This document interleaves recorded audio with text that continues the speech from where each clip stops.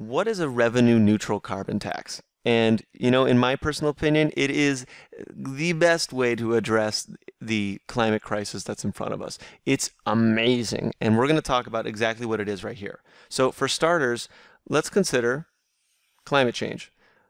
Scientists agree that one of the biggest contributions to climate change is the amount of carbon we emit. If we could reduce the amount of carbon we emit, we might be able to avert climate change hitting our future. Because right now, it's not looking too good. Climate change, yeah, lots of uncomfortable stuff's going to happen, like extinction of species, the globe is going to warm, we might not have an ice sheet in the North Pole. All that's like not good, but let's even bring it to some very concrete stuff right in front of you. For starters, there's going to be some costs associated with this. There are going to be costs that are going to be imposed on all of us, including you. Asthma, there's more dust out there. Food costs will be higher because farmers are going to have a harder time growing. There's going to be more droughts. More of our taxes will be going to disaster relief. Insurance premiums for properties will go up. There's lots of ways that costs are going to actually go up with climate change. And you know who's going to be paying them? You and me. That's who. All right, but what if we could solve this with the beauty of the market? Right now, all of the things that are appearing in our climate and then costing us money aren't reflected in when we buy a plane ticket, when we buy a car, when we drive and buy gas, we turn on a light bulb. What is reflected is simply the cost of producing carbon to make these things, but not the cost of carbon on the planet. What if we could put the cost of carbon here into the products we buy? Suddenly now we're buying products that are better for the world and work for the world, thus saving climate easily. Saving climate with a simple, elegant solution. So carbon comes out of the ground in the form of coal, oil, natural gas, and we propose with a carbon tax carbon right at the source, right when it comes out of the ground, at the production well, at the oil refinery, at the coal mine. And then the beauty of the market can figure out where all the costs need to go. No need for subsidies.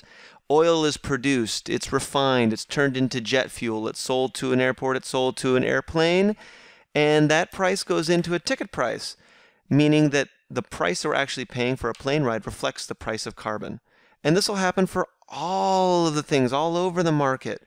And suddenly some products will cost more, and some products, like maybe more efficient light bulbs, for instance, will cost a lot less without any need for subsidies. They'll just naturally be cheaper. One of the uncomfortable things about this is, you know what? Life's tough and we're sometimes getting right by. We can't necessarily afford an increase in our gas bill. We're barely making ends meet. So that's where the beauty of a revenue neutral carbon tax comes in. What if we were to take all of the money that we're taxing and recycle it immediately into a giant bucket of money, and then from there distribute it equally among American households, giving everyone a carbon check every month? Just think of that. You open up your mailbox and you get your carbon check from the revenue neutral carbon fee that the US has implemented, thereby balancing the extra costs you have. Now, every household will get exactly the same check. So by our estimations, 2/3 of American households will actually come out ahead in this scheme. There will be more dividends than the actual increased costs that they're paying. The only way this is going to happen is if there's political will for it. And that means that everybody needs to agree on it. It needs to be a nonpartisan proposal, Republicans and Democrats. Republicans are really interested in something that does not expand the size of government, and that's what this does.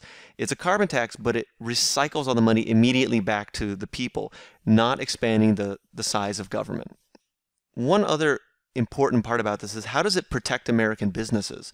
So one thing that businesses love is predictability. Uncertainty costs money.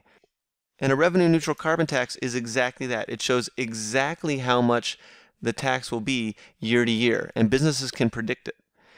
When businesses don't have predictability, they do things like putting off necessary improvements. If they don't know what environmental regulations are going to be 2 years from now, they're not going to necessarily invest in a new plant. They're just going to keep running the old power plant that they've been running.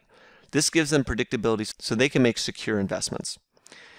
So there's one other component of protecting American businesses, and that's when you import something that used oil, like you import some oil, that's not paying the same tax.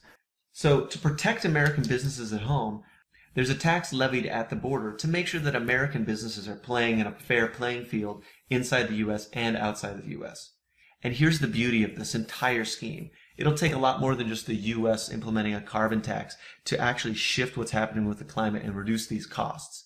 It's going to take other countries too. In our proposal, the border adjustment's only put there if another country does not have its own carbon tax.